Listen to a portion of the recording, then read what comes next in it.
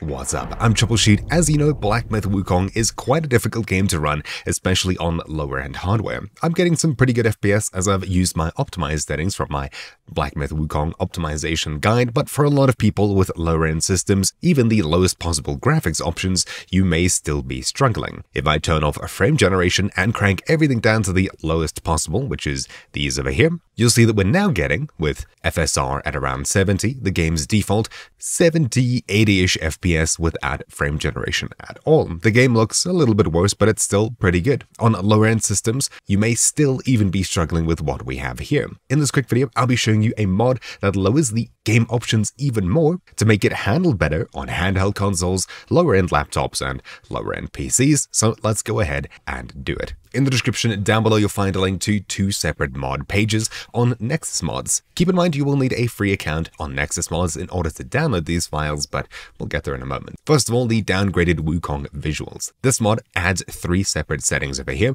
that allow you to crank down your settings even more, which are especially useful for lower-end systems. And of course, if you'd like to improve the visuals slightly, they also offer the EWV mod, which is the enhanced Wukong visuals, which allows you to customize things like fog, which may actually help hide some of the imperfections that come with lower-end graphics. First of all, the downgraded visuals mod, which you'll find down below. Head across to the Files tab right over here, and you'll find these separate files. Choose the version that better matches your system, slightly downgrades the visuals a little bit, considerably, a lot more, and significantly is the lowest quality option that you could probably possibly get, which removes shadows, makes the game look very flat and dim. Don't recommend this unless you're desperate. I'll be downloading the considerable option, which is the mid-tier here. Keep in mind you can get a ton of extra performance on even lower-end hardware with the third option. So I'll download the middle option over here considerably using the manual download here. Slow download, and it will open the zip when it's done downloading. In here, you'll find a .pak file.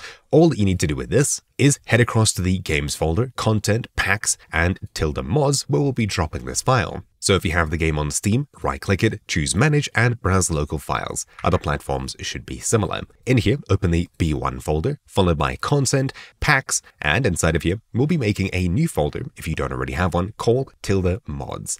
You'll find it right over here on the mods page. So we'll copy this, Ctrl-Shift-N for a new folder, and we'll paste in the name. Enter to set the name, and enter to open our new folder. Drag the pack file from the zip we just downloaded into here, and just like that, the mod should now be installed. Now we should have lesser graphics options chosen in-game for us. We also need to add the command file open log to our startup commands in Steam in order for it to load this extra mod. So we'll copy this, minus file open log, and inside of Steam we'll right-click the game, properties, head across to the general tab, and we'll paste it in at the very bottom over here as such, minus file open log, one word, close, and we're done. If you'd like to add fog back, which can help improve the visuals quite a bit, as we have lowered settings a lot, this second mod page you'll find, head across to the Files tab, scroll down, and you'll see optional files at the very bottom. Download just the fog enabler over here. So manual download and slow download. Once again, open up the zip when it's done, and we'll be dragging this file to the same folder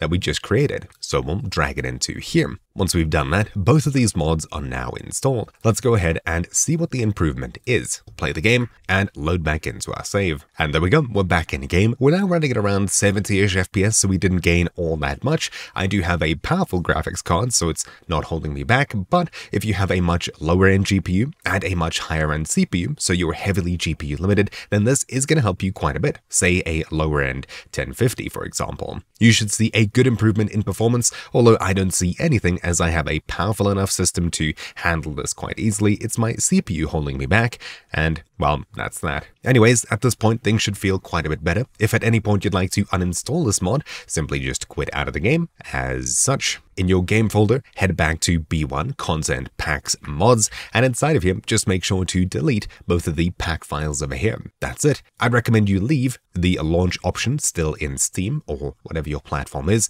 That way you can install mods in the future a little bit easier. Anyways, that's really it for this super quick guide. Hopefully you found it useful. Thank you for watching. My name's been Troubleshoot, and I'll see you all next time. Ciao.